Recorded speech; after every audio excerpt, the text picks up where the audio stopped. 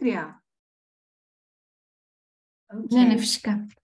Okay, I'll switch to English because we may have some attendants that are English speakers. It is a great honor to have with us today Professor Lia Athanassoula. Lia got her BSc in physics from the University of Athens, I think, and her PhD from the University of Thessaloniki, and then a doctorat d'etat from the University of Franche-Comté in 1978. She worked as a researcher at the Besançon Astronomical Observatory and at ESO, at the European Southern Observatory, before joining the Laboratoire d'Astrophysique de Marseille, where she, at Aix-Marseille University, where she's been since then. She's now Professor Emeritus, I think. The Academy of Athens gave Lia the Fotinos Prize in 2005. And she was elected as a corresponding member of the Academy of Athens, that is a few years back in 2020. In 2011, she won the Brower Award of the American Astronomical Society. And in 2020, she was elected as a Legacy Fellow of the American Astronomical Society. And I believe that since 2017, she's a board member of the Royal Astronomical Society. Professor Athanassoula is a world-renowned dynamicist, distinguished for her work in numerical dynamics of disk galaxies. She studies the dynamics, chemodynamics, and structure and evolution of these galaxies, and has focused on substructures such as bars, spirals, rings, or bulges. Her interests include studies of orbital structure theory and chaos, as well as of the nature and distribution of dark matter. She has extensively used hydro and N-body simulations for this type of studies, and not only for single galaxies, but also for interacting galaxies and mergers of galaxies. So we are very looking forward to your talk today, Lia. Welcome, and the floor is yours. Thank you. Thank you very much for this so nice introduction, and thank you really for everything, for inviting me, first of all, to give this talk. Now, wait a minute, I have to get this working first. Right, and this would be, I guess, this one. Yep. Yep, I know. Let's make it full screen. Right. So, I'm not going to talk much about orbits today. I'm going to talk mainly about something which is in the galaxy, the main component. One of the main components, rather, sorry. The main component is always the disk and the halo, and then there is bars. Bars are really a very important part because on them relies the galaxy evolution.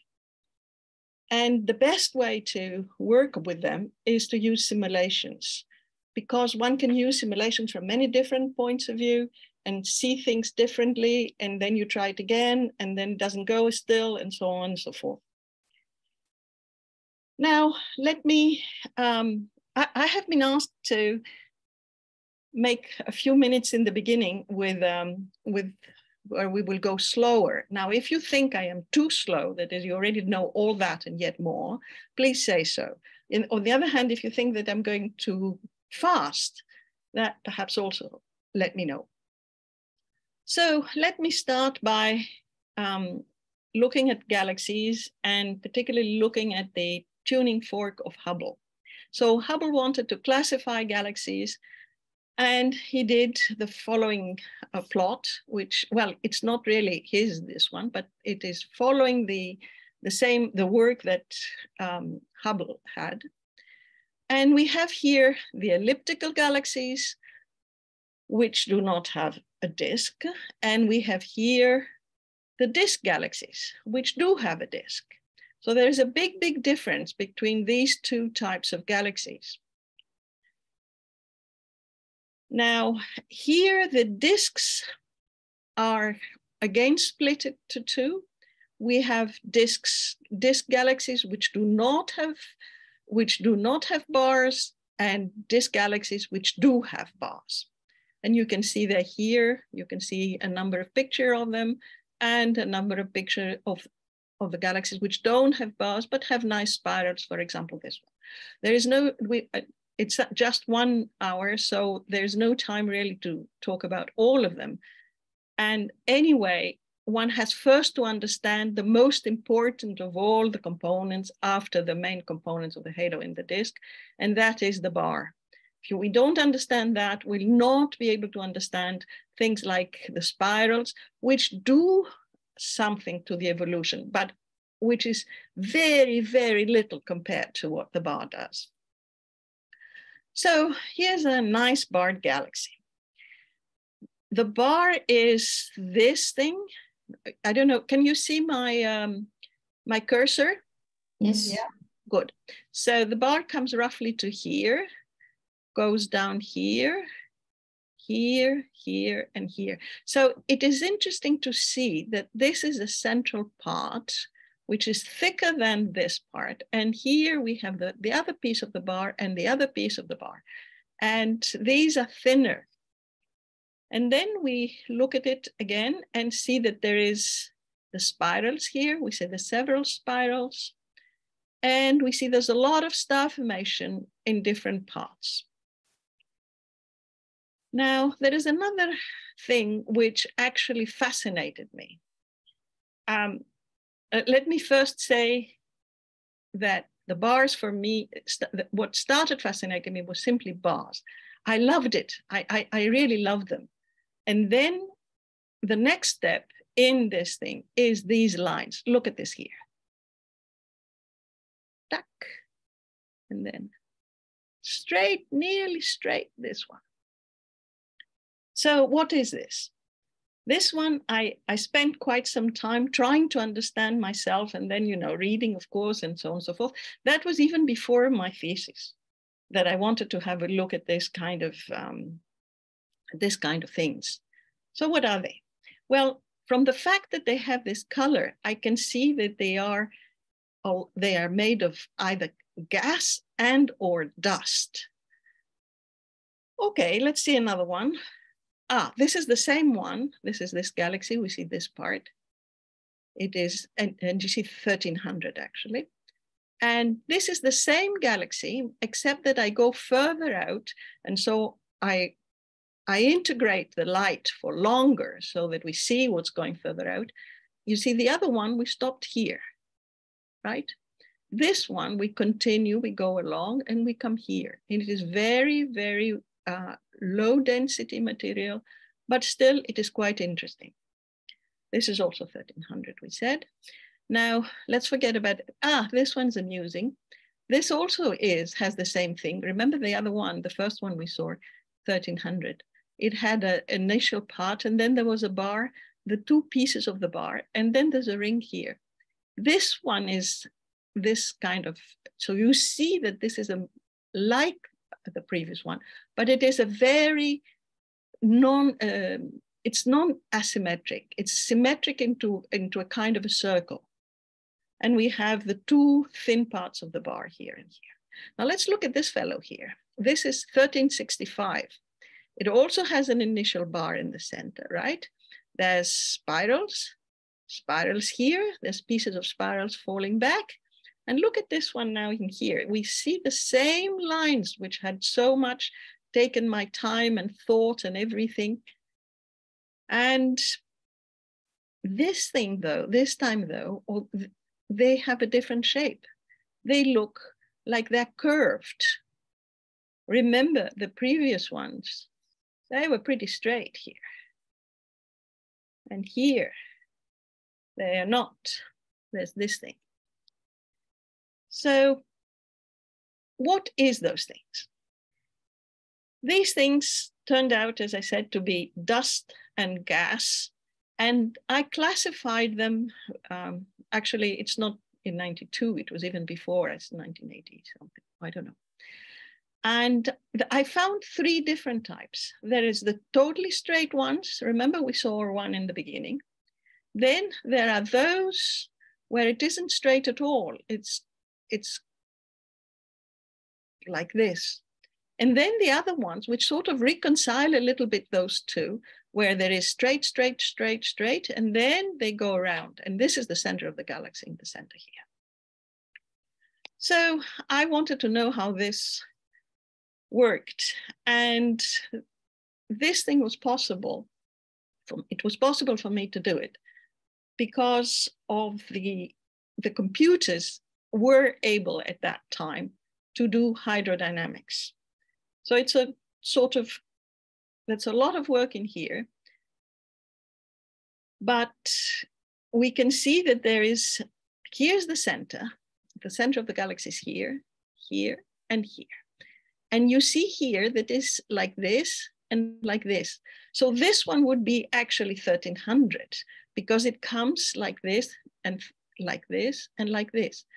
And if this one was curved like we had it there, then it would be 1365.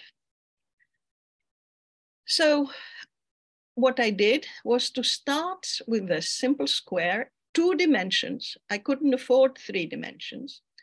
So I started with a square and put gas on it and put it on a circular motion around the center of the galaxy. And the galaxy was composed of a disk, a halo, and a bar. The bar I have not plotted on these 3 plots, nor on any of the others here, basically because it would take all the attention and I don't want to show the bar. I want to show the results of the bar. I want to show what the bar does to the gas. So here's the center, and what the bar itself goes roughly from here. I don't know which one of the 2 you see, but I mean, it's this one and then here. The bar, the major axis of the bar goes like this. It goes through the center. We have here these dust lanes, which here are gas lanes. And the motions of the gas is shown here. So there, it was actually when I came to France that I was able to do those things, because even though I made an incredibly hard approximation, and that is that the gas is not a major component. So the disk and the halo have most of the mass, and the bar will have quite a bit of the mass, but not the gas. So what I will do is forget that the gas has mass, and I will look at how the gas responds to the bar. So in fact, it's a simplified approach, but even so, this thing, every single one of you see here, this is a different bar here, here, and here. Every single one of those took 2 nights, so 12 hours of CPU in the biggest computer in Marseille. And to do this, I had to do it twice. I had to calculate first the outer part, the whole part, and then zoom in the central part and look again. So with all that, I had about 100 different bar models. And I was patient. I was interested, so I was patient. And I went and I waited, and I saw what could happen with all those 100 models. So here I have 3 models. And these 3 models will tell me one thing, and that is, how fast does the bar rotate? What is the pattern speed of the bar? The angular velocity of the bar, we call the pattern speed of the bar. And the idea is that this is something you cannot measure with observations, because it goes so slowly that it's way beyond the life of a person. And so how do we do it? Well, I just made those simulations, measured the thing on the simulation, and then looked at the shape of the dust lane. So you would look at this thing. The dust lane is here, and that is very near the dust lanes we had in the previous pictures I showed you. Then look at this fellow here. This fellow has indeed this kind of things, but there is, it doesn't always look like that. It goes inside and then there is a straight line. It's as if you had hit it here. You got a cut here. That is something that has never been observed. And therefore this model is very interesting because it tells me that it is not realistic. Since this thing is never seen, it means that the model is not realistic. Now, this one we saw is realistic, and this one also is not the kind of stuff that we see. I showed you a few pictures only because there is no time, but this kind of thing you don't see much, and this kind of thing you certainly don't see at all. These three models are identical except for one thing, and that is the pattern speed of the bar, how fast the bar rotates, how fast the bar rotates. And from saying this cannot be, this most probably cannot be, and this looks pretty good, I take the limiting values of these things and say, now I know what the pattern speed will be. Now that was a very important point because it had not been done. So before my calculations there were done, it had not been done. And in particular, I could even put a bracket. So it doesn't go to this side, it doesn't go to this side, and I can put it somewhere between this and this. And therefore, I can say something about a number of galaxies and a number of bracketings. Now here there's a bit of a little graphics to show how this goes. This little thing makes it more clear here, there. And this is another thing where I am going to look not at the pattern speed anymore. I pretend I understood everything about it. And here I will show 5 different models, identical in everything except one thing, and that one thing here is the actual ratio of the bar. Here is the bar, the outline of the bar, and we see that here the bar is very thin, and here the bar is like an oval, really. It's a thick thing.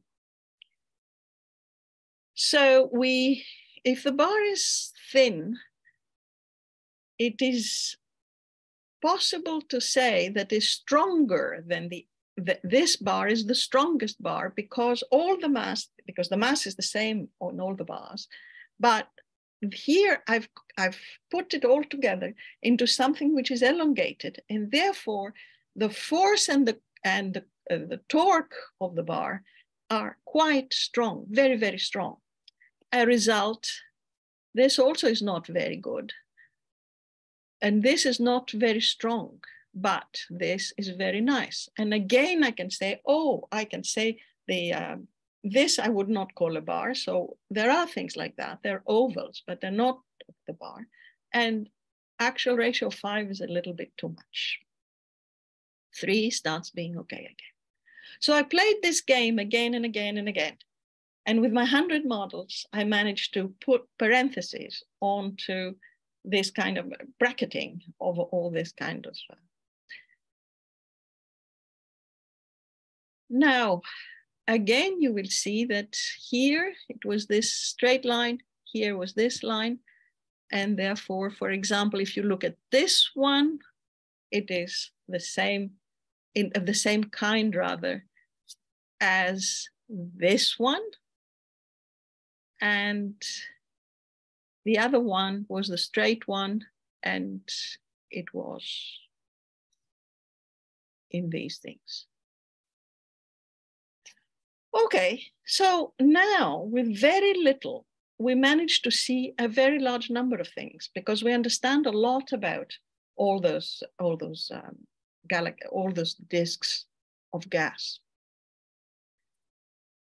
And we live in a blessed time in a way, because not only do computers go much faster than the computers that I took to do those kind of calculations, where I had to stay nights and nights and nights, but also observations are much better, they can have better limits, they can go deeper, they can all sorts of things.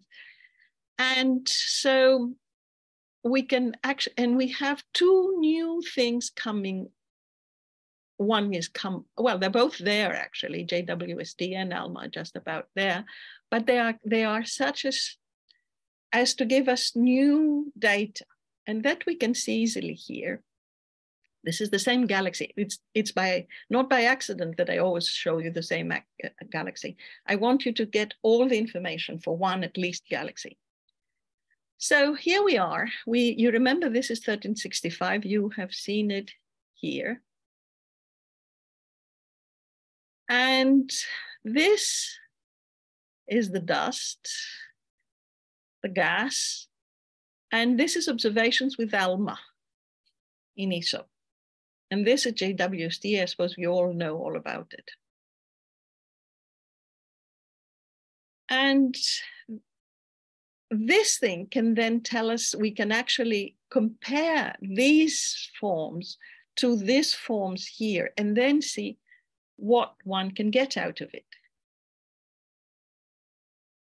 So we can study the dust lanes in barred galaxies with modern telescopes, both with JWST and with ALMA.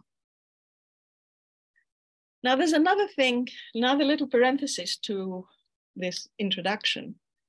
And that little parenthesis is that we've got two types of material. There's the baryons, which are stars, the gas, that stuff. And there is another one, which is what we call dark matter. Now, the reason we call it dark matter, we haven't got the foggiest clue yet what it is, but we know that it exists.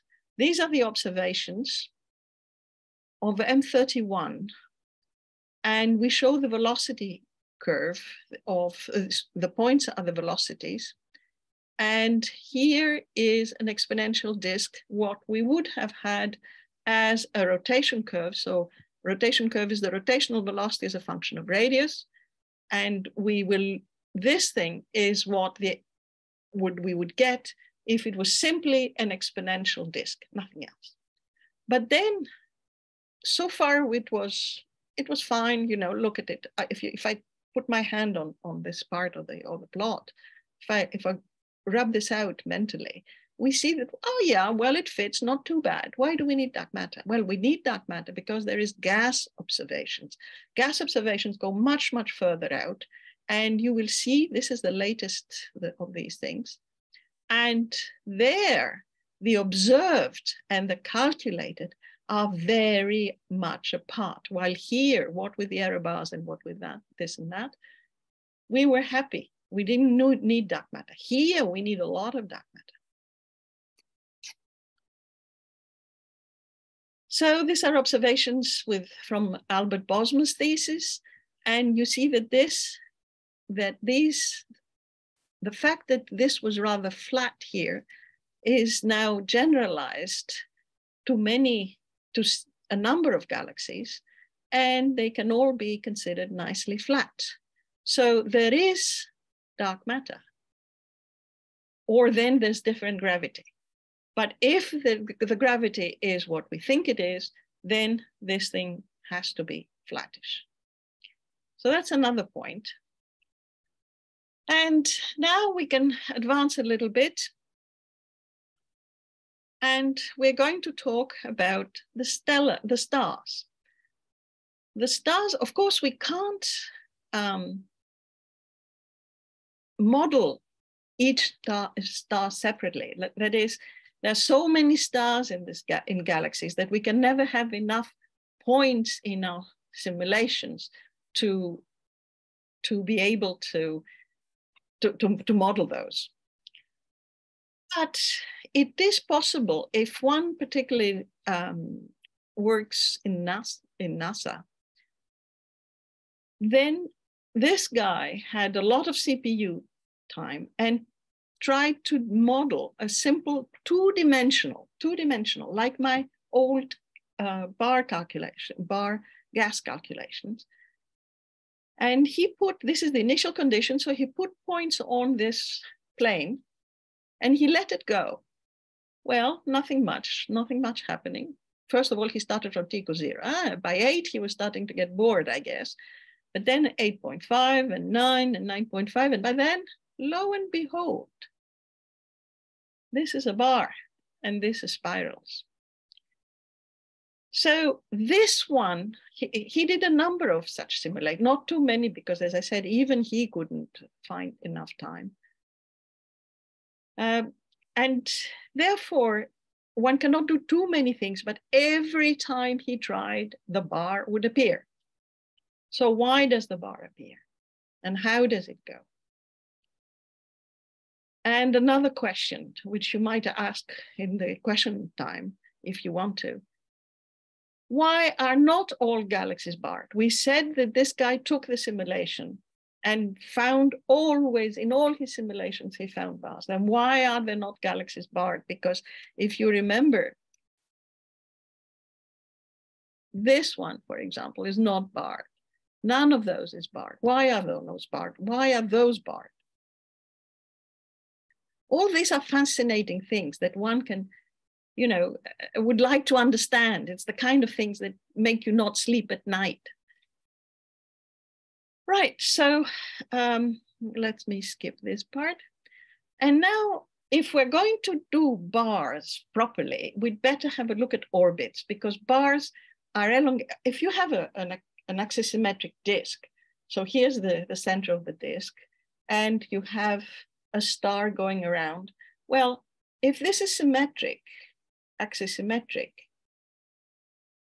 then a circular orbit is a possible orbit, because it's the same thing whether you're here or there or there or there. So you've got this simple, very simple orbit.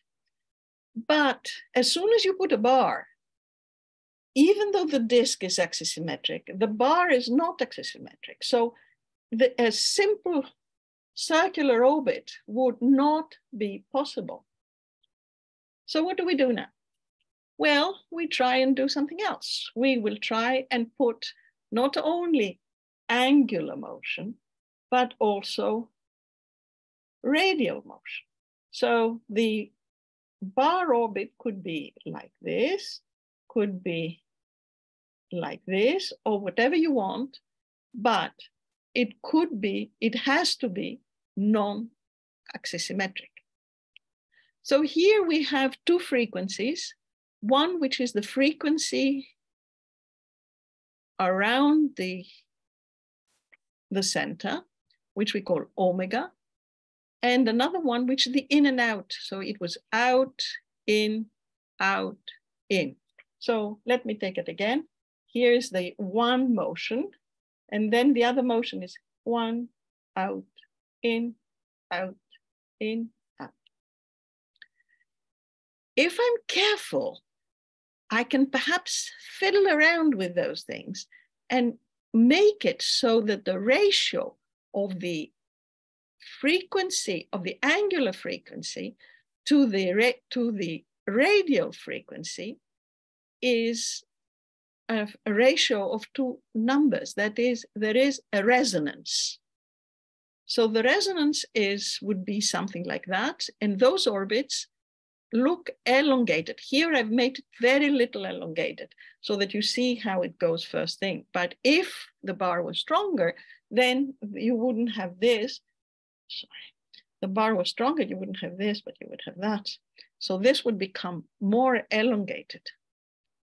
And we call, this is a resonance, and we call it inner Lindblad resonance because simply the person who first worked on it is somebody called Lindblad. There's also co-rotation resonance, which is this angular velocity is the same with the angular velocity of the bar of itself. And so it co-rotates with the bar. So let's look at these things a little bit. Here's a set of those things. we have in the center, they're nearly circular, but as you go out, they become more elongated, more elongated, more elongated. And this is a bit, you get less elongated in the outer parts again. So this is the kind of orbits one expects to see, expects to see in barred galaxies. Okay, now there is a rather stiff part which I will not be able to explain fully, but you will have to believe me that what I tell you is correct. There's nothing much I can do about it, unless you want to stay all overnight and tomorrow and etc. So what happens if you've got all those orbits? Then what happens is, if you do it analytically, because there's still analytic work going on in this kind of stuff, then what happens is that the bar can exert a torque. And if the bar exerts a torque, anything that exerts a torque, then it moves angular momentum. That is the way to do it. If you can't move angular momentum with an axisymmetric thing, it has to be, because the axisymmetric thing doesn't have a torque. So you go to the simple case, and then you go to a more complicated case. And then what happens is that this torque takes angular momentum and throws it out to other parts of the galaxy. So the first calculations of these things were Lindenbell and Kalnice, and they looked at the disk only. And then they saw that indeed angular momentum was thrown from the disk outwards. Then Tremaine and Weinberg continued in this way, and they threw away the disk and said, okay, that's been studied. Let's look at something else. And that is the halo. They saw that the angular momentum went to the halo. And later on, quite a long later, I decided that I would look at the two together, because they are together, they coexist in galaxies. So the angular momentum goes from the bar region to the outer disk and the halo. Now this is my biggest finding for that one, for this particular calculation, because the halo is a very massive thing compared to the outer disk. The disk itself, first of all, is much less massive than the halo, but the outer disk is even less massive, because the mass of the disk is in the center parts, and as you go to the outer parts, then the density drops. So there's hardly anything in the outer parts to receive the angular momentum that was thrown out of the bar region. So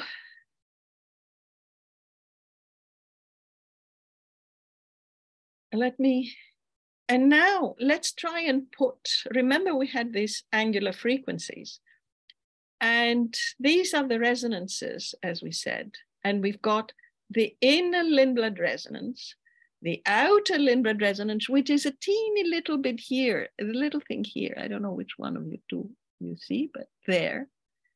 And then here we have corotation. So that is how the resonances go into a disk. Now try and understand, let us try and understand together how the angular momentum is lost by a bar. We lose angular momentum from the bar and we throw it to the outer parts. Yes, fine, we throw it and they take it, fine. But how do we change the angular momentum of the inner parts? Well, this is what the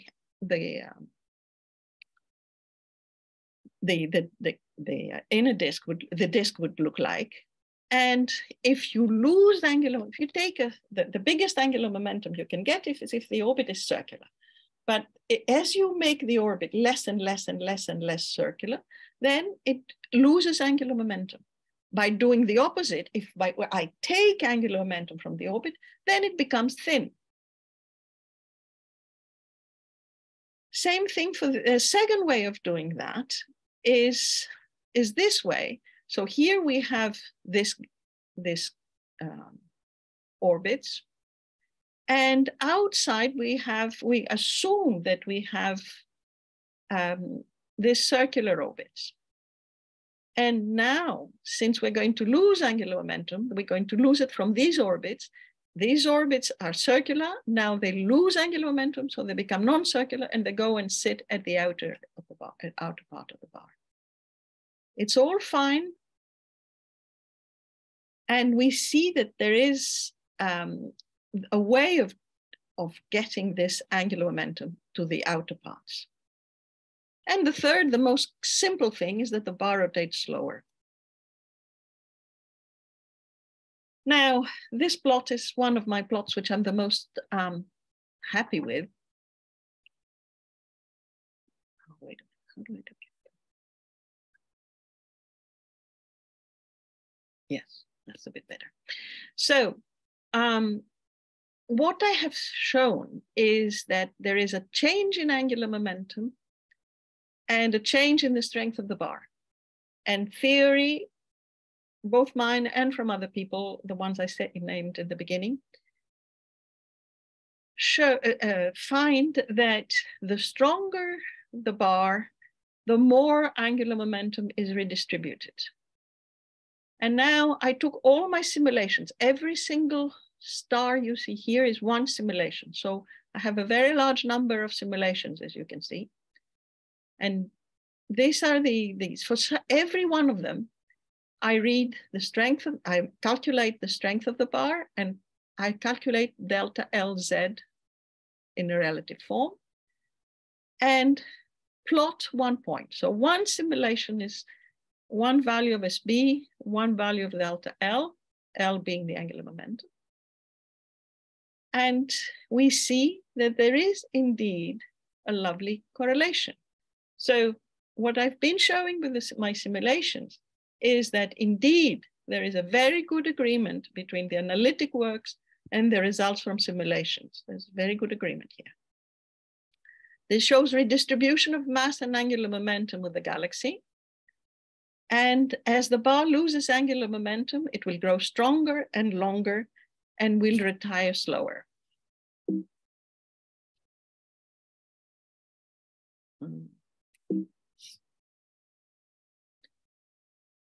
Now, one must be careful because the halo should be adequately modeled. It's all very nice to say the halo gets the angular momentum, but it has to be there. So I made two simulations with the same halo, exactly the same halo. But in this case, the halo was by particles. So it's like in any simulation, everything is a sum of particles. So here also, I will calculate the halo as a sum of particles. And here I will not calculate it as a sum of particles. I will make it rigid. I'm putting simply an extra force on the equations of motion. And you will see that there's a heck of a difference between the two. So the halo should be adequately modeled. It should not be given a rigid form.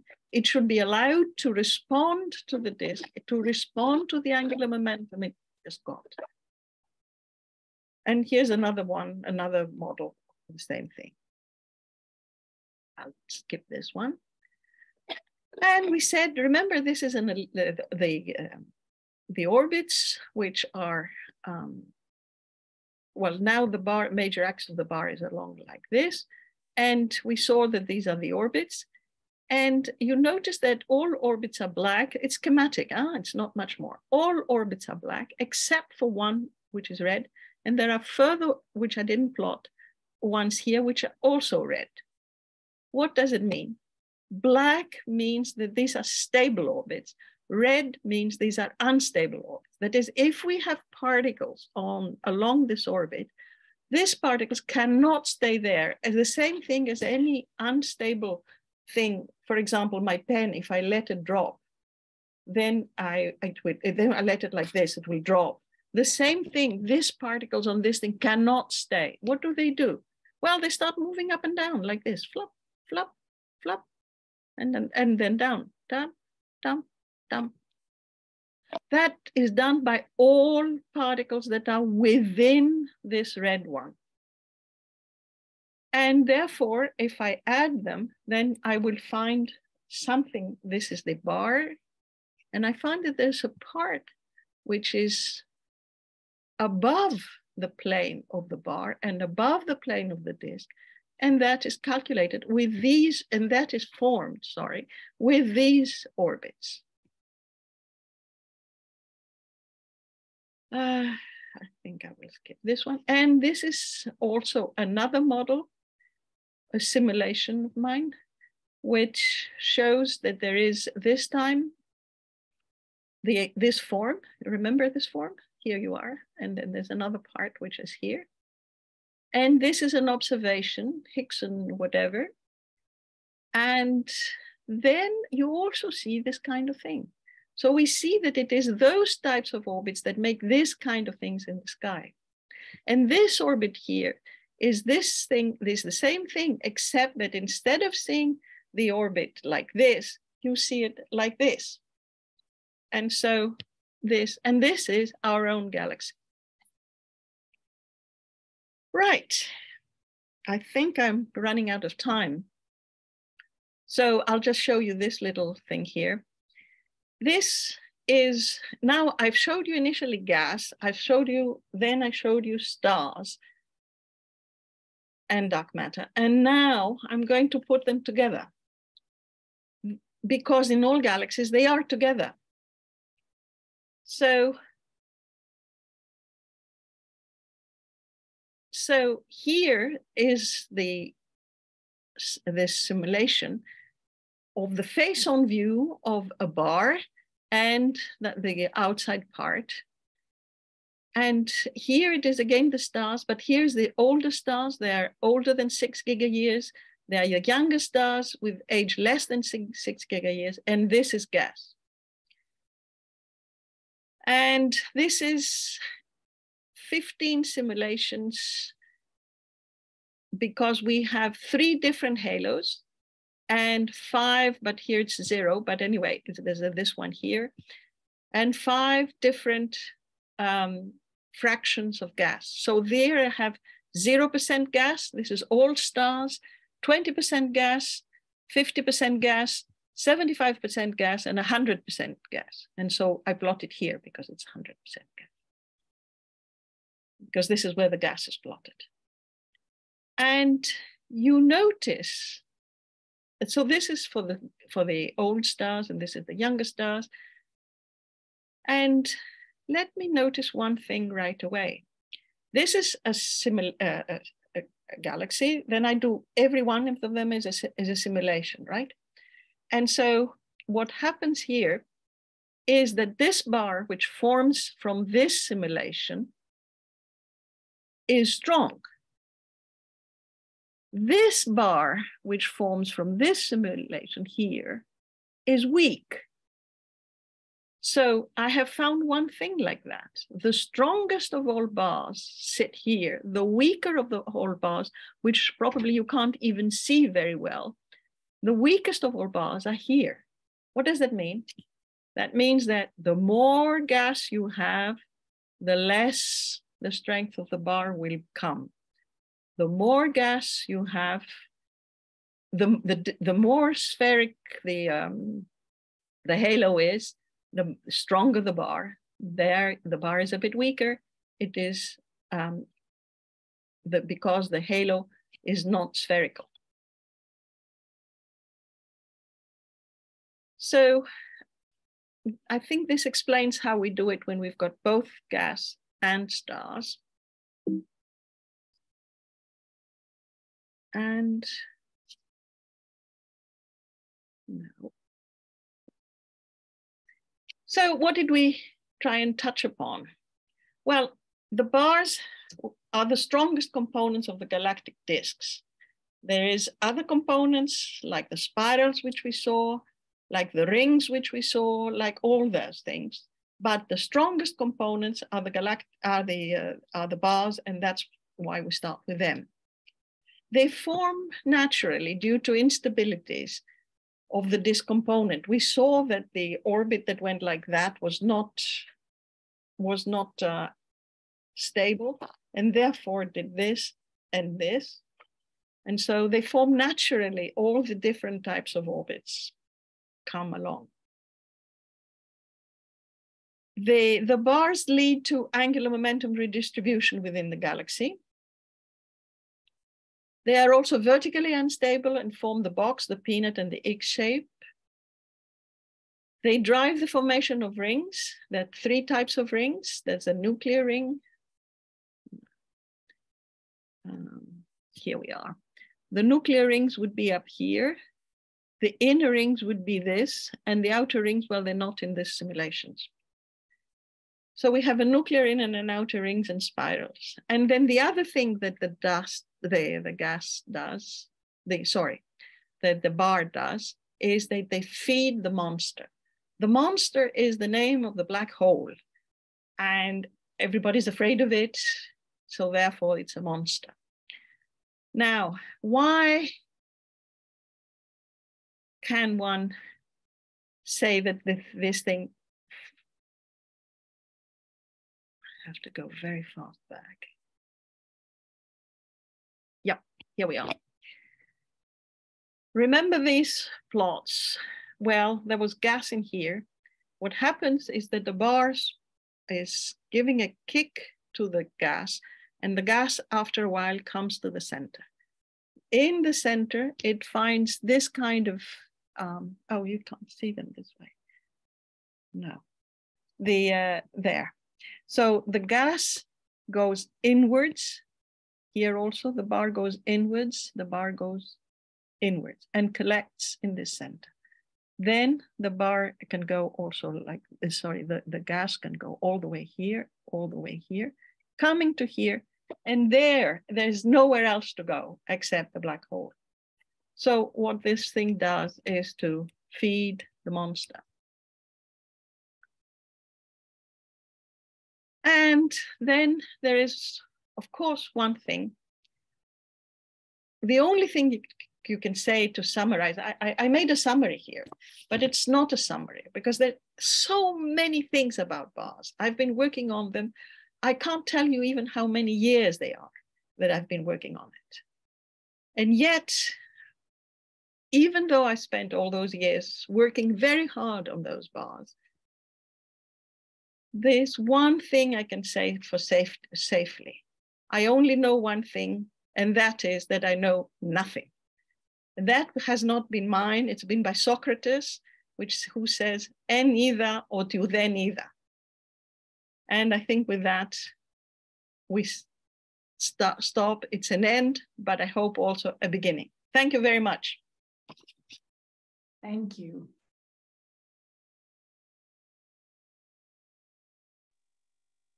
Thank you very much for this very interesting talk and educative talk, I have to say. For all of us who are not working on this topic, it was very, very interesting. Many people are clapping. I can't see it. Yes, so Despina, would you like to regulate the discussion now? Sure. Okay. Let me see if there are any questions. Let me see, other than mine, that is. Yeah, I don't see any other hands. So shall I start with a question? Please do. You showed that in your almost last slide with the simulations with gas and dust and stars, you showed that the strongest bars occur when you have no gas, right? Yes. And you also you also claim, from your simulations that the bar is the one that actually feeds the monster, let's say the black hole. Mm-hmm. So, it feeds it with stars then, because usually, you say that there's no gas in these, at least in in the cases of strong bars, you have no gas, or you have very little gas. So, do you end up saying that?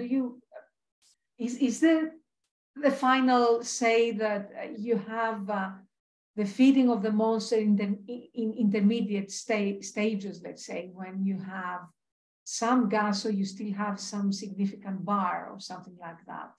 And if that is the case, would that give you some significant results on the statistics of AGNs and so on, with respect to barred and unbarred galaxies and so on and so forth?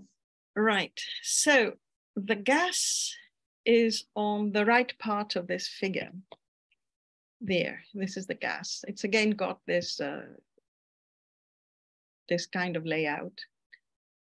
And you can see that there's plenty of it.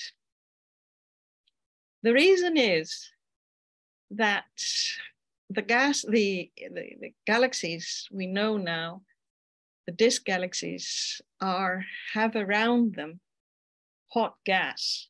The halo, there's a halo which is made of hot gas, as well as a halo made of dark matter. So that gas is hot, but it cools. It cools as it goes down to the center and falls on the disk. So it replenishes the disk. So it's an infalling gas that so it's an infalling gas. Now, it's also here interesting to think of other reasons, because some of it will, as I said, some of it will go to the center from the two sides. You've got along those dust lanes, which are actually gas lanes, and they come to the center together. And they fall, and there's a big concentration. And the concentration of gas is the gas falls in the center. Great. Now, the point is that bars don't like central concentrations. That's simple to understand. There's your orbit, right? If there was no concentration, then your bar would go, your orbit would go like this. But now put a very, very, very strong thing. Instead of doing this, it's going to do this. The orbit is going to fluck, because it turns. If you've got something here, it will go like this. Any particle coming along will go like this. So the bar themselves don't like don't like to have a central concentration. So the bar is smaller here when there is this concentration. Now at this part, it fell more, this is the bar actually. This is not, it's getting really practically no bar at all. Okay, I think I probably misunderstood what you described earlier. Yeah. Okay, I think it's clearer now. Thanks. Luca? Hi, Lia, this is Lucas Lajos. How are you? Yes, the I had, from ignorance, I like this question because, as many people said, it was a highly educational talk as well. My question is, we have an unknown factor here, and I don't know how you manipulate this, is the dark matter. I mean, you need dark matter for all these simulations, but how did you play with it? I mean, how did you distribute it? What is the role of the dark matter, which you don't know? How is this unknown factor enters into the whole story? Yeah, very good question. Right. So, for example, let's take this case again. If I want to get a specific galaxy, I will start by finding its rotation curve. That is, I will observe, or I will ask my best friend observer to observe for me to get a rotation curve for this galaxy. So this gives me a spherically symmetric thing, a distribution of the material of the dark matter. So I have some constraints at least.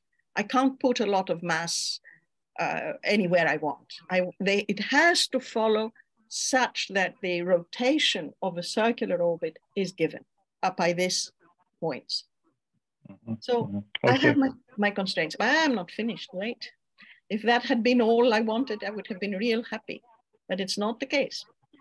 There are many other things that I need to try and sort out. One of them I've done with,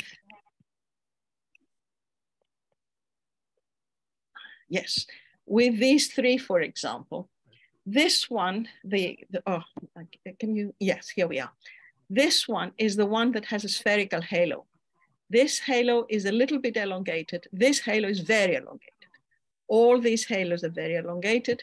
All these halos are spherical. All these halos are intermediate. So I can see that there is some effect of the halo on the bar. The bar I can observe. So I can play with the halo until I fit a little bit that thing. So there's another point that I have to keep in mind. And there is, well, the third one is really the most difficult one. And is more difficult because it means that when you put stuff in the material in the dark matter halo, you have to give it not only its position, that I more or less can handle, no problem. Well, or little problem, well, let's not say too much. But I have also cases where the thing is not spherical. And that is more difficult because the orbits are much more difficult.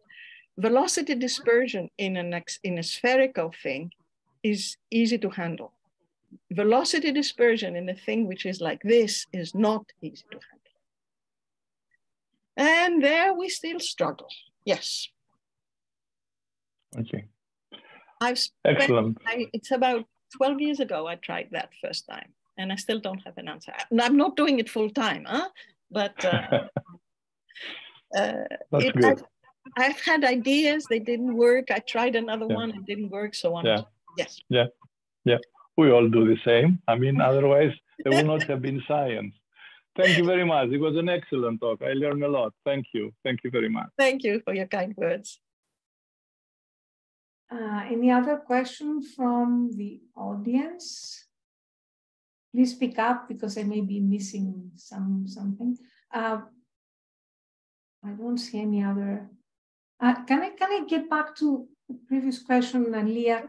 Because I think there's a paper, or at least one paper that came out last year showing that the barred galaxies are more likely to be AGNs, and they have higher accretion rates than unbarred galaxies. So does that go along with what you've shown us here? Well, if we take what I said for granted, if we take all those things, then as we said, the black hole is in the center. And the more you cram gas into the black hole, the more chances you have to have it.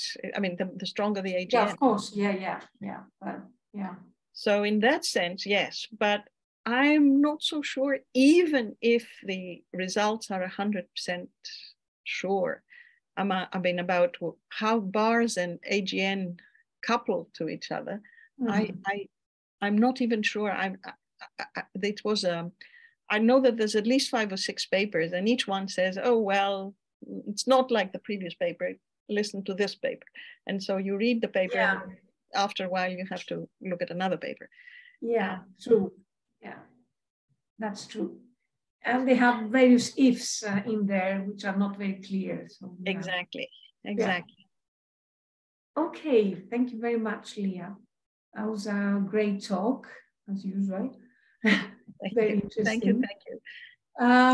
Let me just check if there's any other question. Please speak up if I'm missing someone's hand.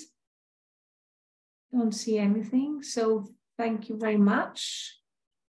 Thank you. Thank you for inviting me, and hope to see all of you again some other time. Sure. We'll hope to see, hopefully we'll see you in Athens or at an yes, I might be coming in Athens in autumn. I'd say. Okay. So maybe you can come over to the university for a visit. Yeah. That would be with a great pleasure. I'll let you know so you see. Great. Yeah, that would be lovely. Thank you. Okay. Okay. Thank you very much. Thank you. Bye-bye. Bye. Bye. Bye. Thanks. Thank you. And this was our last. Yes. Was this the last meeting? Yes. Ah.